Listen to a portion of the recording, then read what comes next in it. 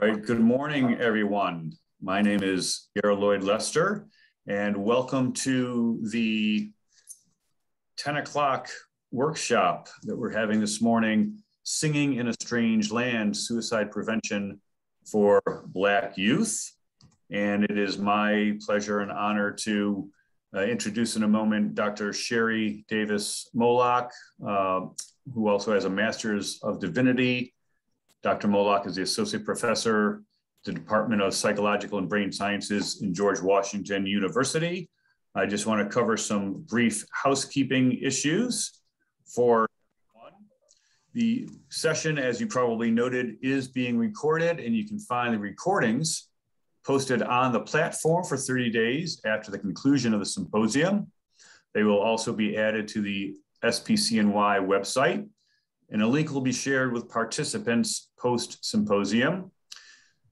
Continuing education credits will be provided post-symposium once attendance is confirmed and once the evaluation survey is completed by the participant.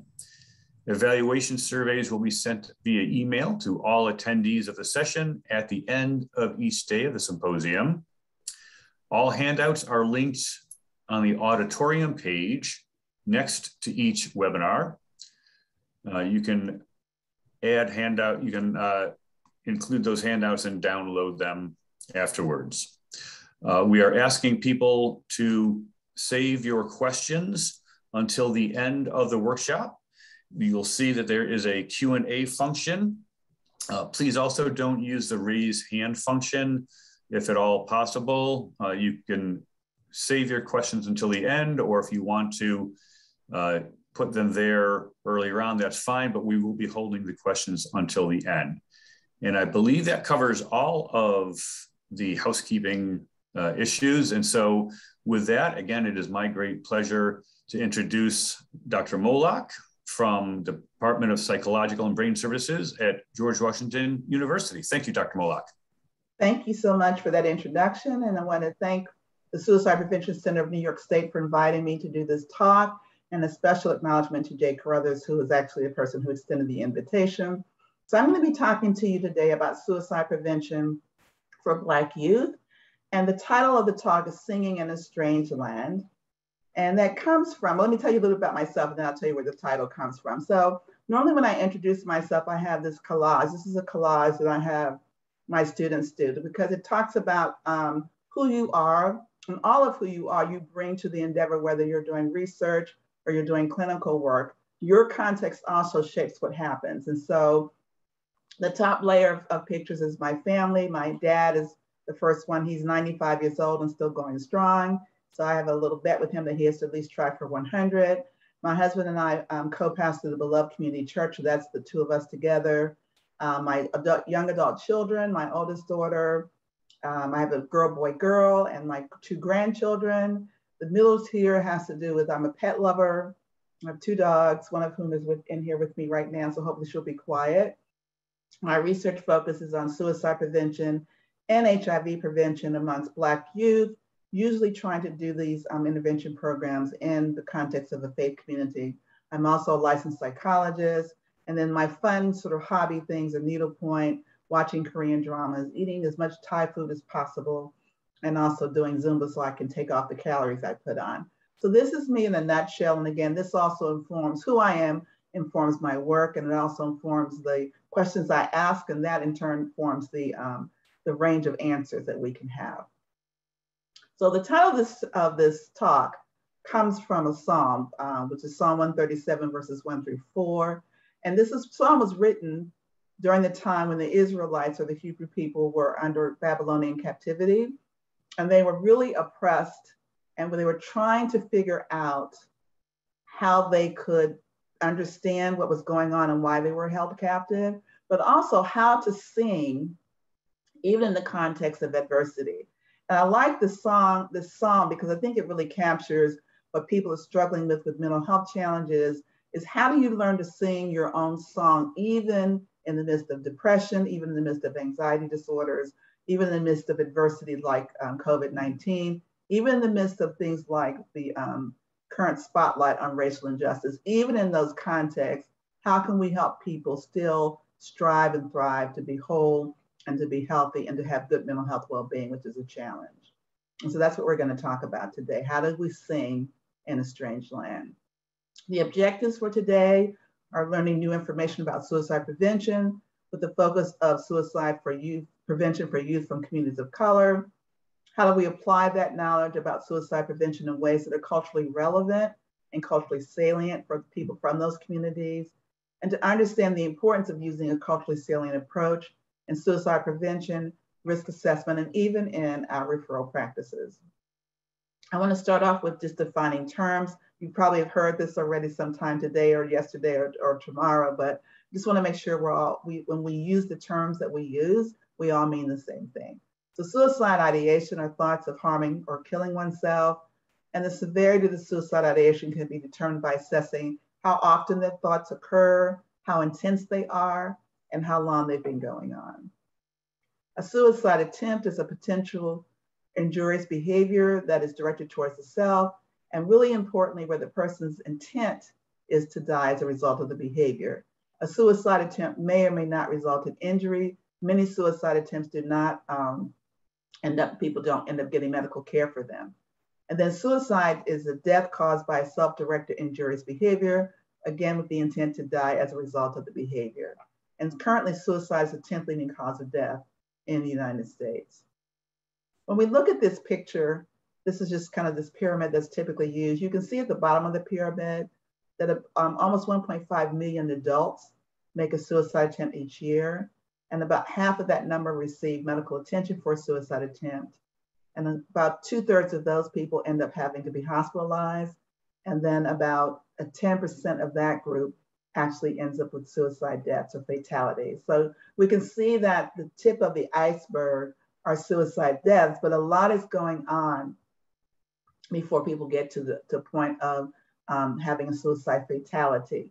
And so I think it's interesting because a lot of times we want to focus a lot on suicide deaths, but as we can see, relative to the attempts is a relatively rare behavior. And we also have to remind ourselves that suicidal thoughts are a sign of someone who's troubled. And so while suicide attempts, we want to prevent death, we also want to intervene definitely when people are having thoughts and hopefully even before that. When we look more closely at Black American youth, suicide is the second leading cause of death for youth ages 10 to 19. Suicide attempts rose by 73% between 1991 over almost over a 20-year period for Black adolescents, while injury by attempt rose 122%. Most of that has been driven by Black boys during the same time period. And then we also know the landmark report that was done by Bridge about 6 years ago found that suicide rates for Black children ages 5 through 12 had doubled that of white children. That was the first time that has been recorded. We also know that the suicide rates for both ideation and attempts are higher for youth from the LGBT community when compared to their heterosexual peers, and that rates for suicide attempts are higher for LGBT college students from communities of color when you compare them to heterosexual white students, and also compare them for heterosexual students from communities of color. So this is a big concern. This is just some pictures of the National Youth Risk Behavior Survey. This is their most recent data from 2019. This is a survey that's put out every 2 years by the CDC. So you look at the data and look at high school students who felt sad or hopeless most of the time over the past 30 days while they're taking the survey. So the national for all youth of this age group is 36.7%. So as I said earlier, suicidal thoughts are actually pretty common. We can see that the rates for feeling sad or hopeless are about double that for females compared to male students. That ninth graders are significantly less likely to think about having sad thoughts of sadness or hopelessness, and that the group that has the highest feelings of sadness or hopelessness are Hispanic youth, followed by white youth and Black youth. And I want you to pay attention to this because when we get to suicide attempts, these differences in racial groups will change. This is the percentage of high school students who felt sad or hopeless, looking at sexual identity and sexual and gender expression. So we can see overwhelmingly that gay, lesbian, and bisexual youth are significantly more likely to have these feelings compared to heterosexual youth. and those students who are what we call questioning students. And when you look at their sex partners, you will also see the same mirroring data, so that students who have same-sex partners or both sex partners who have bisexual behavior are significantly more likely to have thoughts of sadness or hopelessness compared to their heterosexual peers. This is looking at the same group of people, but looking at the people who had seriously considered attempting suicide. Again, females are almost twice that of males. There's no significant difference in age in terms of grades. And when you look at this, Blacks are significantly less likely to report seriously considering attempting suicide compared to white youth. When we look at sexual gender minority students, again, unfortunately, gay, lesbian, and bisexual youth are significantly more likely to seriously consider attempting suicide, particularly compared to their heterosexual peers. It's almost 3 times. In fact, it's over 3 times the rate. And then the same is true when you look at their opposite versus same-sex partners. And then now notice that when you look at who actually attempted suicide, again, females are almost twice as likely. There are no differences in grades, but now that picture from earlier has flipped, so that Black youth are significantly more likely to have attempted suicide compared to white youth. And this is also true of Hispanic youth. And so that has been a change, that trend has been changing for about the last 5 years. And then again, looking at sexual minority youth, the gay, lesbian, or bisexual youth are significantly more likely to have attempted suicide. So have questioning youth compared to heterosexual youth, and compared to those who have same-sex or both sex partners. So now let's take a little bit of a moment to look at risk factors. So risk factors are characteristics that increase the likelihood that a person will develop problematic behavior. Risk factors can change over time. Risk factors for suicide amongst all youth include family history of suicide, a history of depression or other mental health challenges, incarceration. This risk factor is while it's true that it's a risk factor for all youth, it is also true that it is much more of a problem for Black youth and Hispanic youth, because they're more likely to have detentions in schools, and those detentions in schools are more likely to result in expulsions, and those expulsions are more likely to eventually lead those young people to the prison pipeline. And so they are really disproportionately impacted by this. Easy access to lethal means is really important. Clearly, you want to have enough time and space between someone feeling suicidal and having access to particularly lethal means. ETOH is alcohol and drug use. We know that young people are 50% more likely to make a suicide attempt when they are intoxicated, either with alcohol or other substances. And part of that is because their judgment is impaired, and part of it is also because their behavior tends to be more impulsive when they're intoxicated. Exposure to suicidal behavior of others, almost unique to young people. There's a concern about having modeling behavior or copycat suicides called the Werther effect. And so one of the reasons why we want to be really careful of how we report suicides in the media, social media or traditional media, is because when things are romanticized or glamorized in terms of the death or the method that's used, you're more at risk to have copycat suicides. Residential mobility is an important factor. I'm going to say this later on, I'm going to say this again. One of the most important ways that we can prevent suicide is to make sure that people have stable housing, they have food security, and stable employment. That if we can give people the basic, their necessities are fulfilled and are stable, then a lot of the stress and risk factors that are associated with suicide decrease significantly.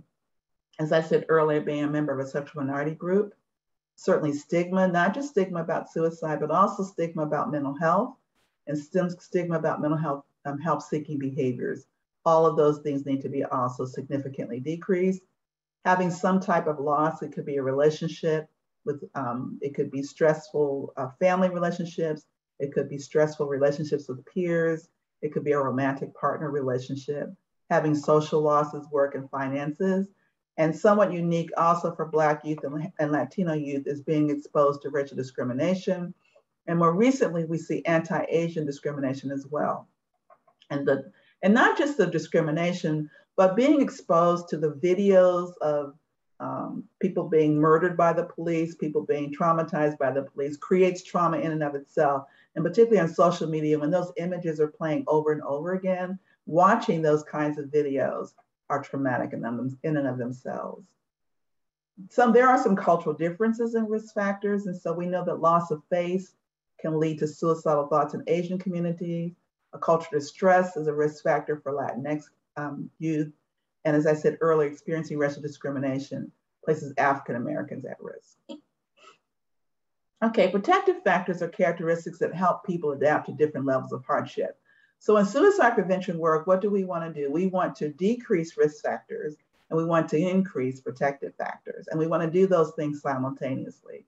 So protective factors can be grouped into 5 categories. This again applies to youth across all different racial and ethnic groups.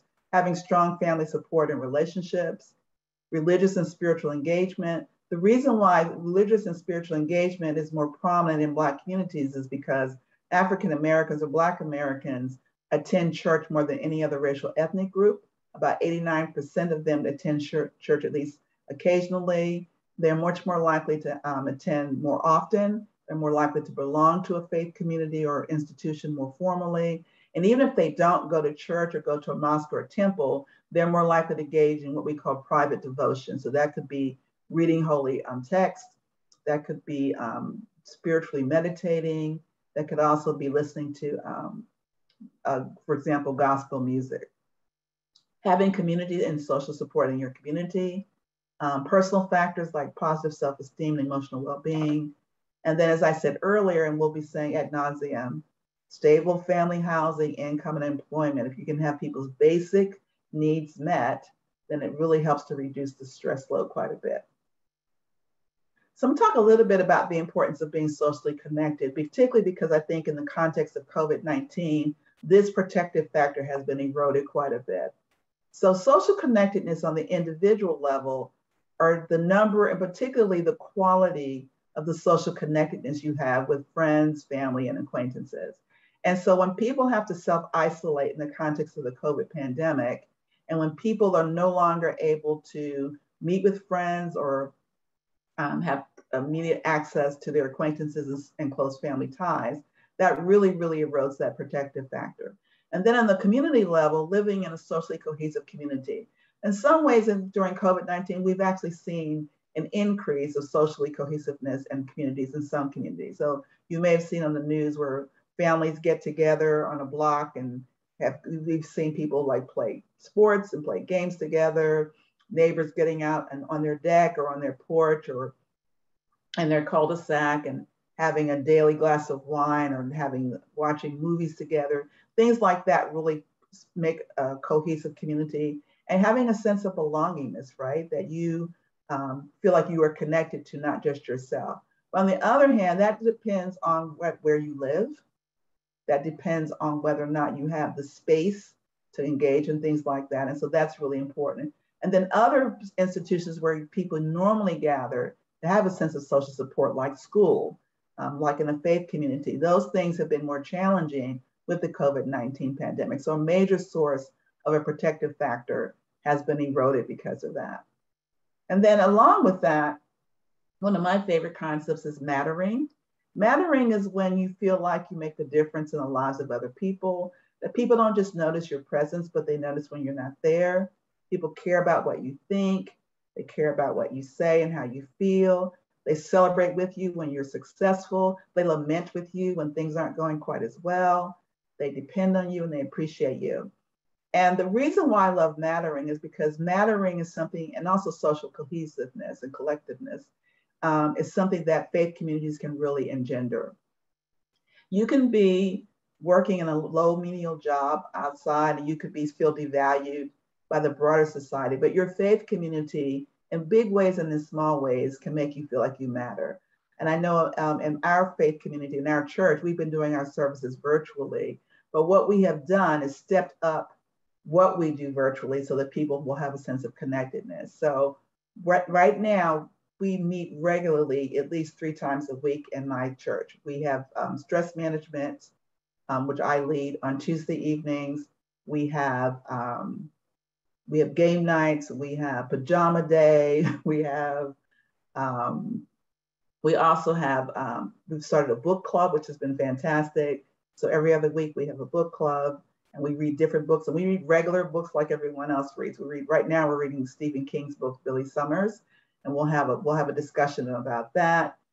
We also have our regular Bible study, and then we have our Sunday service. And even during the Sunday service, we put up a collage similar to the one I showed you earlier, where people send me pictures every week and I post these pictures.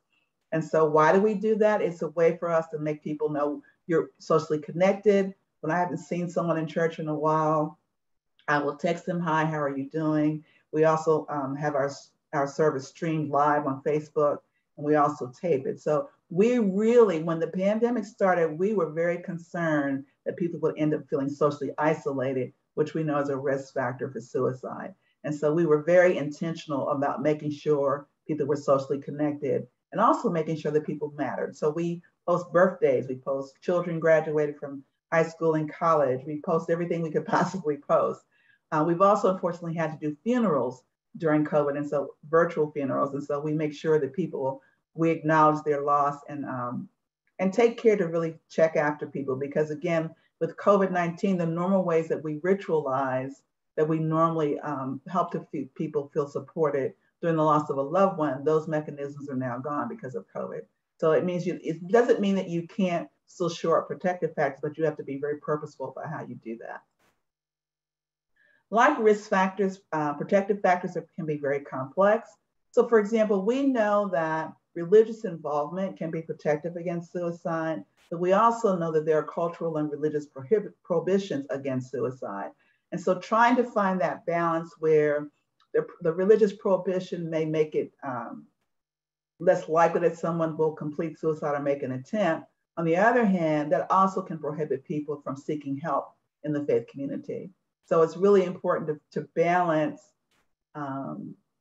making sure that the religious prohibition is there, but it's not there in a punitive way, and it's not there in a way that makes it hard for people to connect to you or to seek help. So everyone is asking about COVID-19 and the impact of COVID-19. So in the Black community, we sometimes say that people of color or people from the Black community are experiencing what's called a syndemic. A syndemic is when you have multiple pandemics occurring at the same time. So in addition to the impact of COVID-19, as you all know, there's been a current focus on racial injustice in this country. And I say it's a refocus because racial injustice has always occurred. It's not new. But what is new is the sort of national spotlight on this. And some of this, obviously, an example of that is the death of George Floyd, but it's certainly not the only example, unfortunately. So we know that we could probably surmise that COVID-19 pandemic and the spotlight on racial injustice can create mental health challenges, mainly because these kinds of events typically create stress, job insecurity, housing insecurity, food insecurity, all the things that I talked about earlier. And these risk factors disproportionately affect communities of color. So the industries that were most heavily hit in a negative way by the COVID-19 pandemic, hospitality, service communities, are also the professions where Blacks and Latinos are more likely to work in those industries. We also know that African Americans and Latinx communities are more likely to live in multi-generational families. So the spread of COVID can be much more impacted negatively in those kinds of environments. And we also know that the calls to crisis centers and hotlines, when looking at data from last year, have gone up 800%. So that's the good news, that people are reaching out for help. But the challenge is that African Americans don't typically use hotlines. So we need to find ways to make that more attractive to them or do better outreach with that. We also know that economic downturns can lead to suicide increases. For example, we know that during the housing recession of 2008 to 2010, the rates did increase. Okay. There's also a recent study that came out of Johns Hopkins at the end of last year, which compared suicide deaths pre-COVID to death rates after COVID in the state of Maryland. And they found that suicide deaths for Black residents doubled when compared to pre and post-COVID rates, and the rates were cut in half for whites. And I think that, again, as I just suggested, that the negative impact of COVID is disproportionate in communities of color. And also that the rates probably reduce for whites because they have greater ability to work from homes. They're more likely to have a job that allows them to work from home. They have access to better health care and more benefits for economic relief efforts. All right, let's talk a little bit about barriers to treatment. So unfortunately, there are significant racial and ethnic disparities in the use of mental health treatment due to structural barriers and social determinants of health. The rates of engagement in treatment and treatment completion are lower in Black adolescents compared to white adolescents. Part of this is due to a negative perception of the systems of service, providers, and the reluctance to acknowledge symptoms. So one of the things when I do these workshops or seminars or webinars, I ask providers, and if there are providers out there, how easy is it for your clients, your patients, to access your service? And I don't just mean where your center or your clinic is physically located. I mean, like once people get into the door, how are they treated? Are they treated with respect? Are they treated cordially? Do they have to fill out tons of paperwork? Is it hard for them to even figure out where the service is? I've recently experienced this in my own life. My brother unfortunately had a stroke in April, and he's on Medicare. And prior to his having the stroke, I have never had to access or navigate the Medicare system. I consider myself to be somewhat of a sophisticated consumer because of my research area. And I can tell you from personal experience, it has been a nightmare trying to get my brother basic services. It has been a nightmare in the context of COVID just to get him a primary care physician, to go to specialists. It's taken a lot to do that. And each step of the way has been very frustrating. And can you imagine for someone who's recently suffered from a stroke, how challenging that is? And so basically I took over that part of his navigating his care because for him it was very frustrating. And he's already dealing with the physical disability that resulted from the stroke. So having tried to navigate that kind of a system was very challenging. And he was not always treated well in the different systems that he was interacting in. So I think you have to remember that when people feel really vulnerable, if you have a system that's so challenging to navigate, people often give up or they don't really feel like the service is for them. And we also know that research supports that because Blacks on average receive poorer quality of care than whites. We also know that Black youth are less likely to report symptoms, so there's underreporting.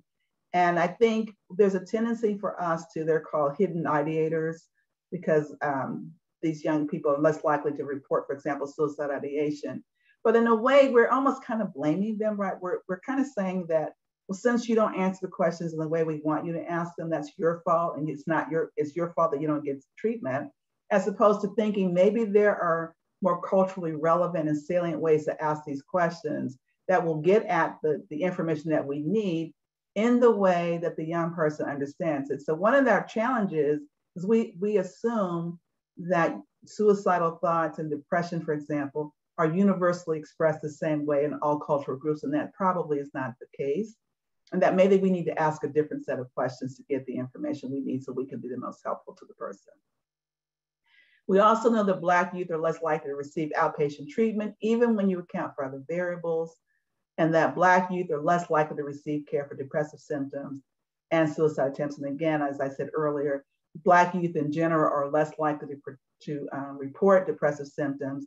And when they do report depressive symptoms, they're more likely to talk about being frustrated, there may be some aggressive behavioral issues going on, and they may complain more about somatic complaints. This is what I just said. The Black youth express these symptoms differently. Black youth are more likely to refer for inpatient treatment. And Black youth, as I said earlier, are more likely to receive disciplinary sanctions in school, which leads to juvenile justice system for them, which then leads to, I should say, inpatient treatment. And then the assessment tools, as I said earlier, are not designed to assess culture-specific expressions of depression. And so again, we have to ask ourselves, are the traditional measures or questionnaires that we use to assess or even screen for depression, is that a one-size-fits-all? Or do we need to have more nuanced in the way that we ask questions so that we can get at this phenomenon? for Black youth. We also know that community norms don't really support seeking professional mental health services. One of the reasons why I started developing suicide prevention programs and depression programs in Black churches was because I realized that people were not coming to see me as a licensed clinician. And I was very struck by that 20 years ago, that people would talk to me very comfortably about depressive symptoms and anxiety symptoms. But as soon as I put on my mental health practitioner hat, people were becoming very numb and very mute.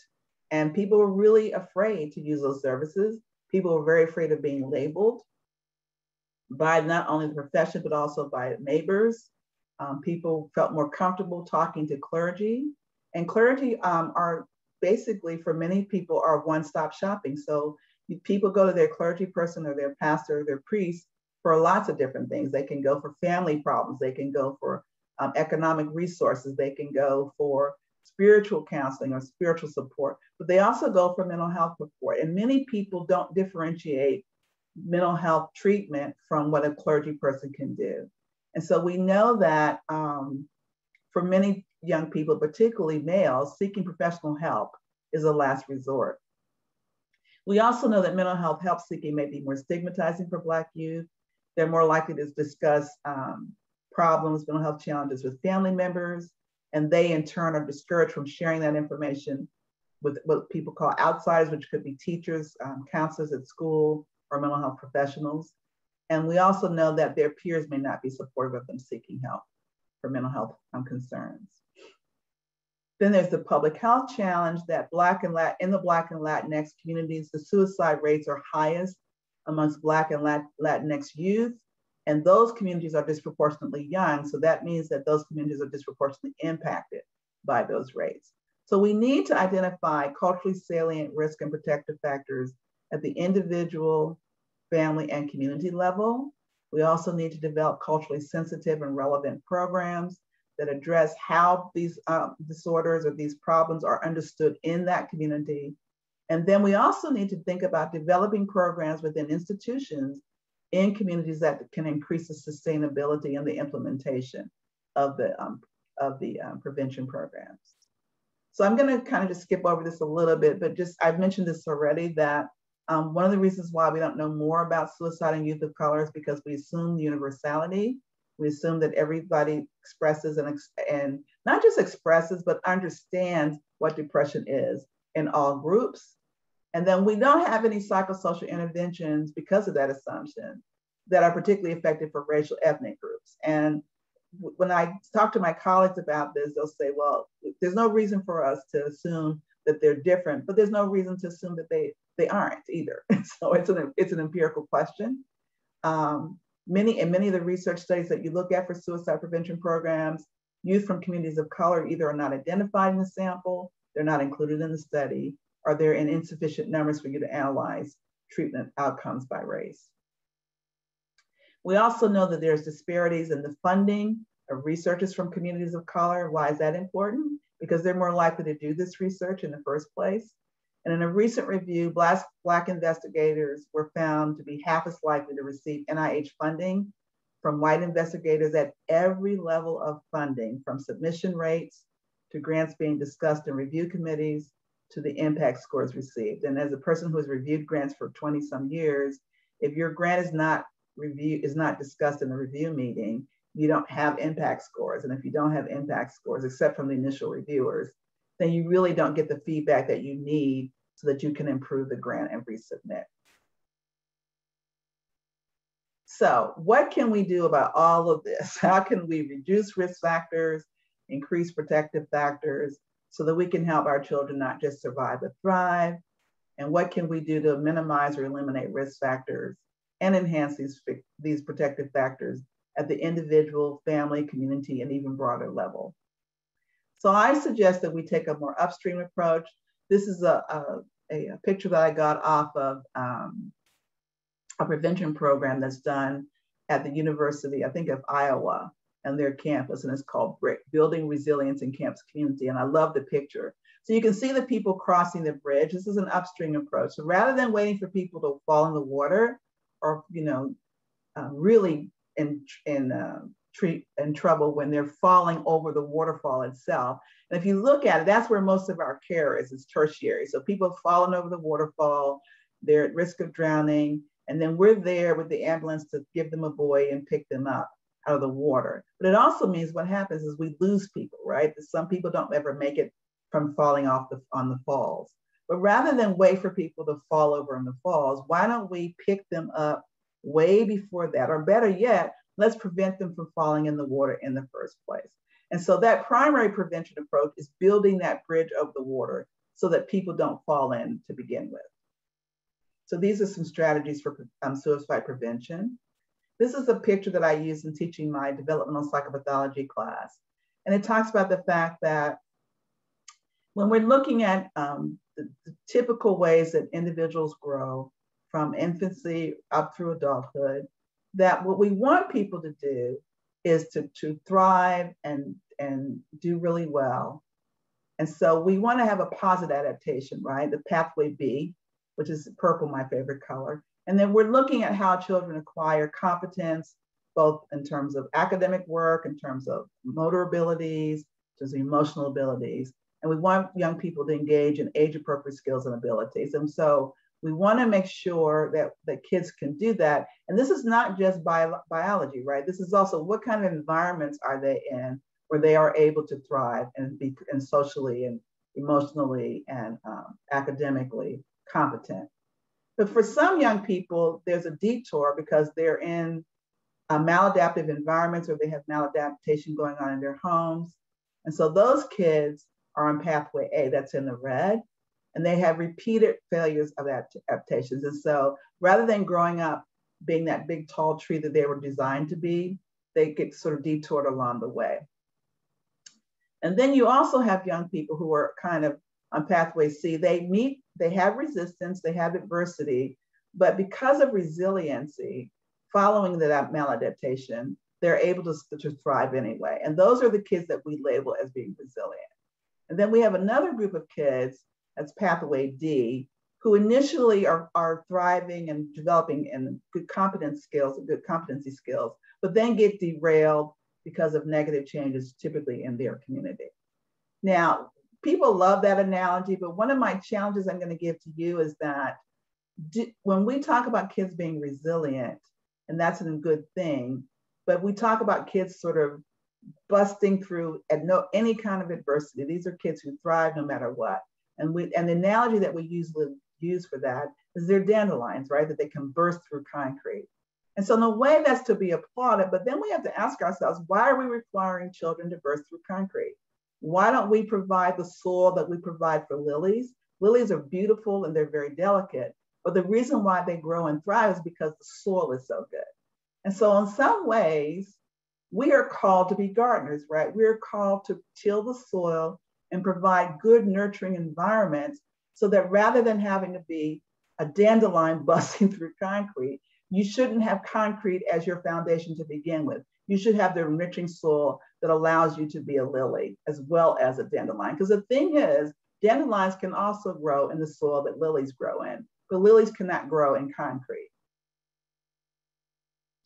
So how can we do that? So my ad nauseum plea, plug one more time is, if we can strengthen basic economic supports. Every child in the United States should have financial security. They should grow up in stable communities, have stable housing, and have job training programs to increase financial viability. Everyone should have that. We should also strengthen access and delivery of suicide or mental health care.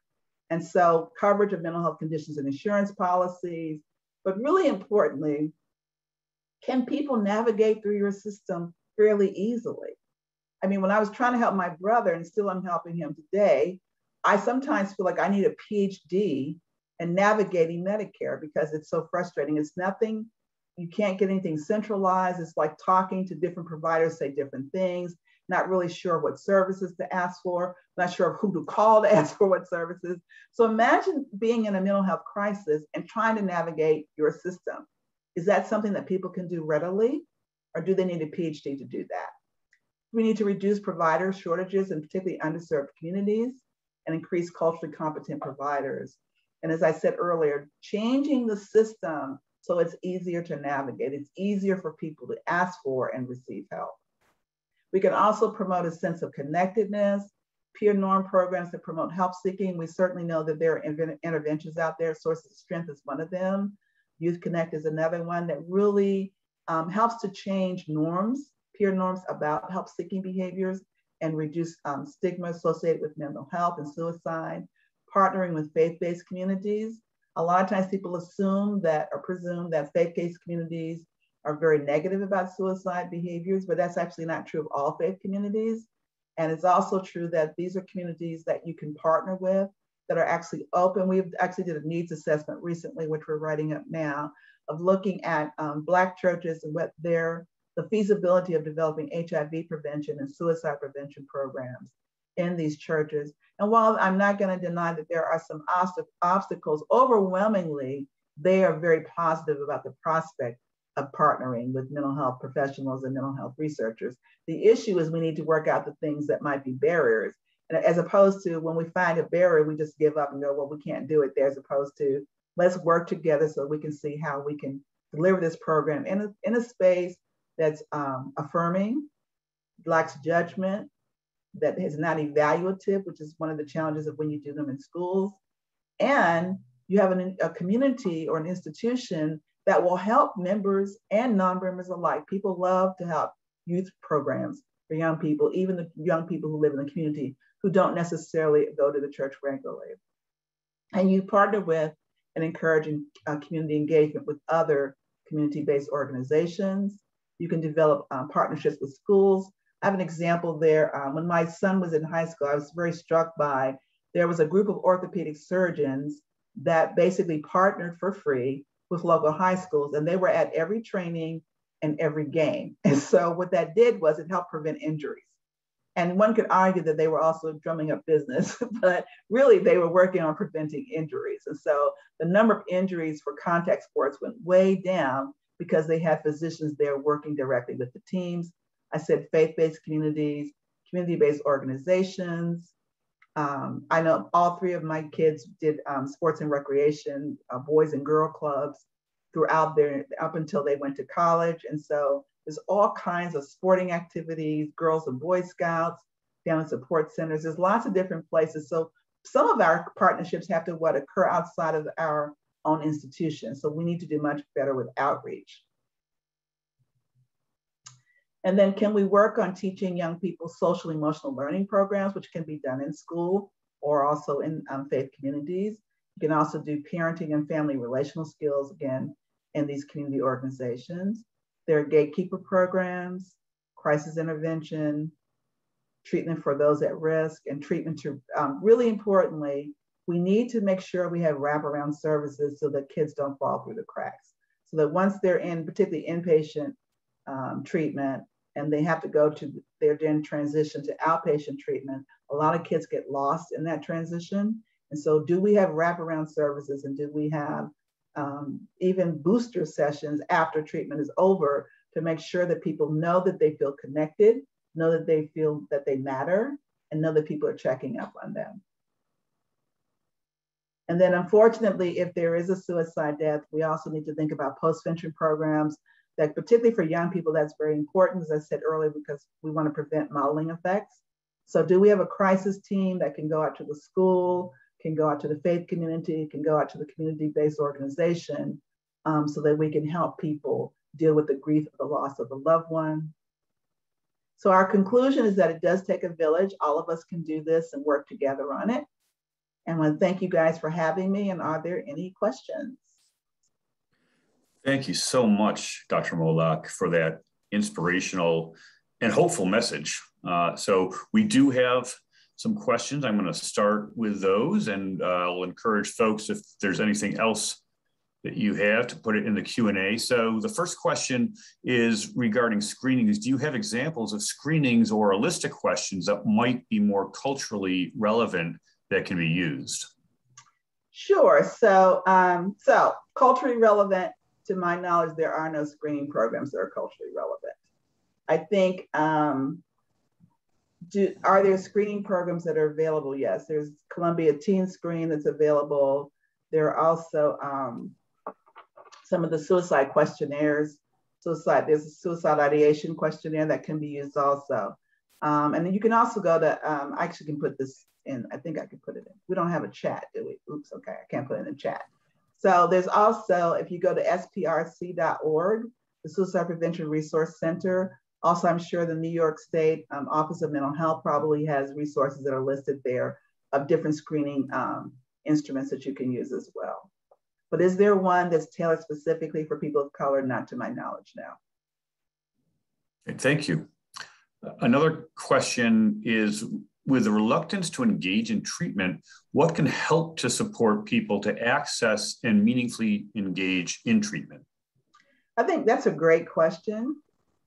One of the things that I work on a lot in my faith community is to normalize the conversation around mental health challenges above and beyond suicide. So in our church, for example, July is the National Black and Indigenous People of Color Mental Health Awareness every year. And every year we have an activity which we got, actually the idea we got from SAMHSA, which is called Sharing Our Stories. So all of those statistics I showed you earlier, which are very impactful and very informative, but we need a face and a person behind that statistic because the numbers just don't really mean anything to people. So we have people in our congregation who have been touched by mental health challenges. It could be they themselves have experienced mental health challenges. It could be they have a parent or a child, and every year, each week, someone shares their story. It's just 5 or 10 minutes. They can share as much or disclose as much as they want. It has been amazing to me, and my church is pretty small. We have about 60 members, but it has been amazing to me, people's willingness to share their stories. We've had people talk about what it's like to parent a child on the spectrum. We've had people talk about what it's like to be their own parents had bipolar disorder, or a serious mental illness, what that was like for them as children. We have people who have their own personal struggles. And we really great is we've gotten men now to start talking about that. And we have leaders in the church talk, we have regular people talking. And so what has happened over the years in our church is that people talk pretty openly now about suicide. They talk pretty openly about being on medication. And we particularly wanted to, not that we're pushing meds per se, but African Americans are much more reluctant to use medications for mental health challenges. And they're less likely to go to a mental health specialist. So we talk particularly about that. So the areas that we knew were more stigmatized were the things that we intentionally talked about. I've also done sermons about suicide. I've done sermons about mental health challenges. We have information in our bulletin. We have, SAMHSA does a great job with a lot of different brochures and little rubber bracelets. We put that stuff in the bathrooms. So people are kind of inundated with it, but what we're trying to do is make the conversation normal.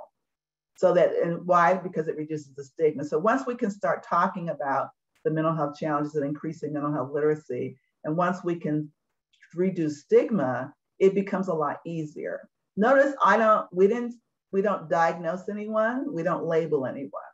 So we intentionally use the word mental health challenges.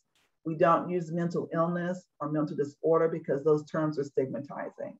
And the bottom line is that if you want to have a conversation about something, you have to start where people are, not where you want them to be. So we do that. We also do a lot of work in the community. We also get community leaders to have buy-in, which helps a lot because those are people who are highly respected in the community and people who listen. The messenger is really important. If you just have someone from outside the community come and talk about mental health challenges or suicide prevention, you don't have any credibility in the community. And to be honest with you, communities are tired of people kind of floating in and floating out during these special months, then you never hear from them again. So while we focus on July for BIPOC mental health awareness, and while we focus in September on suicide awareness, we talk about these issues every month. We don't wait for a special month to come. That's my long-winded answer, hopefully answer your question.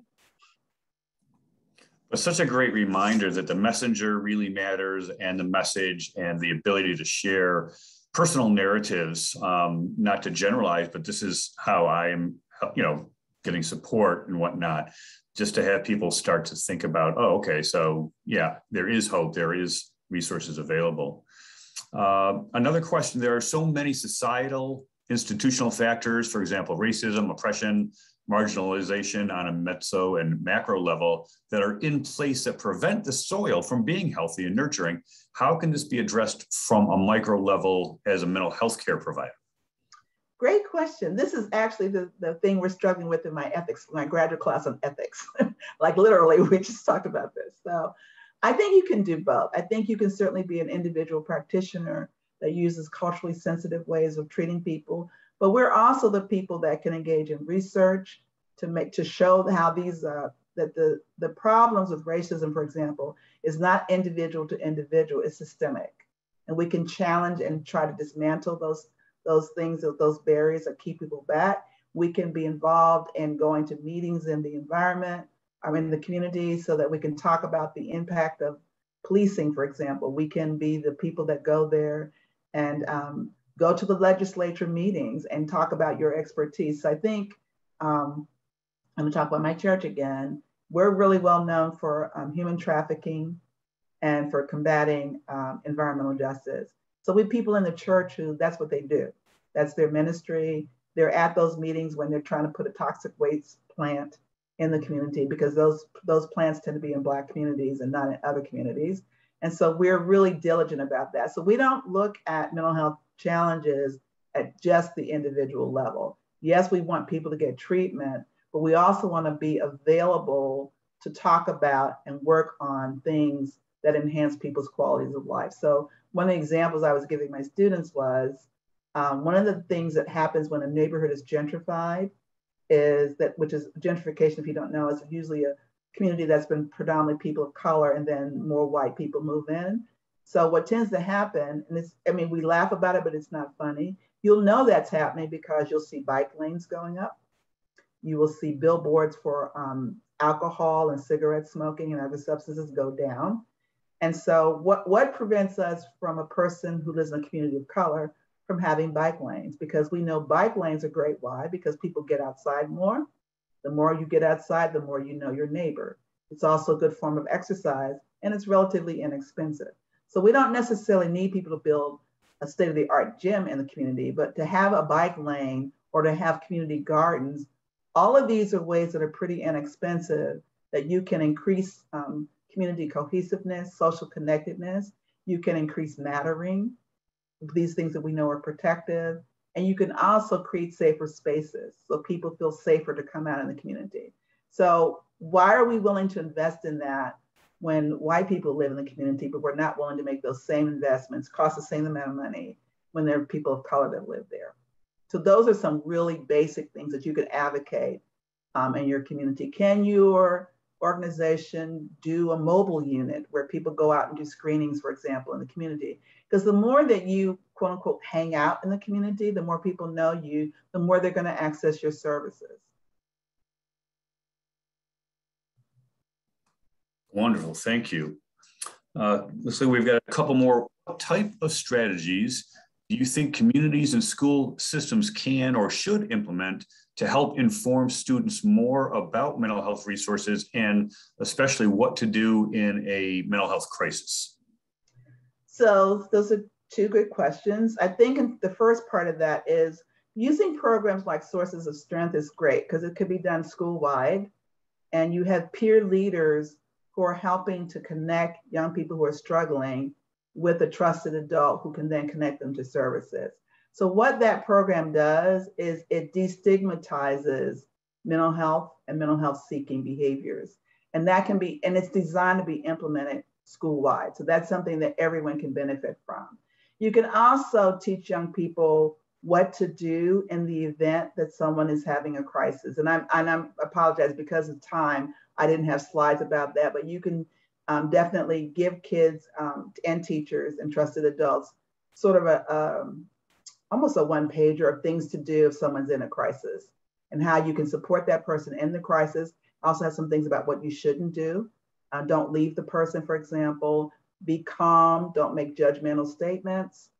Make sure you ask good questions and recognize that asking a person about their thoughts about suicide does not make them actually make an attempt. It is actually a source of relief for someone to finally talk to them about it. but also to stay with the person. So, and if you're not sure, you can also always call the 1-800-SUICIDE hotline, because they will help you walk through what to do with the person who's in crisis. You can also do crisis training of staff, frontline people, EMT people, et cetera, so that everyone, and not just train, but also to do what I call booster sessions so that you keep your skills up. You know, other professions, people have trained, they don't train once a year and then never train ever again. They train periodically, like fire department people, EMT people train all the time to make sure they keep their skills up. And so we could do the same thing for this.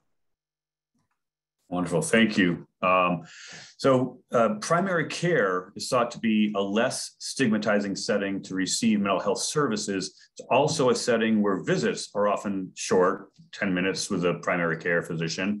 For mental health clinicians working in that setting, do you have any concrete recommendations on how to approach screening for suicide that would allow for more openness? Yes, I love that idea. So we do have evidence that that doing screenings in primary care actually is pretty effective for all the reasons you just said.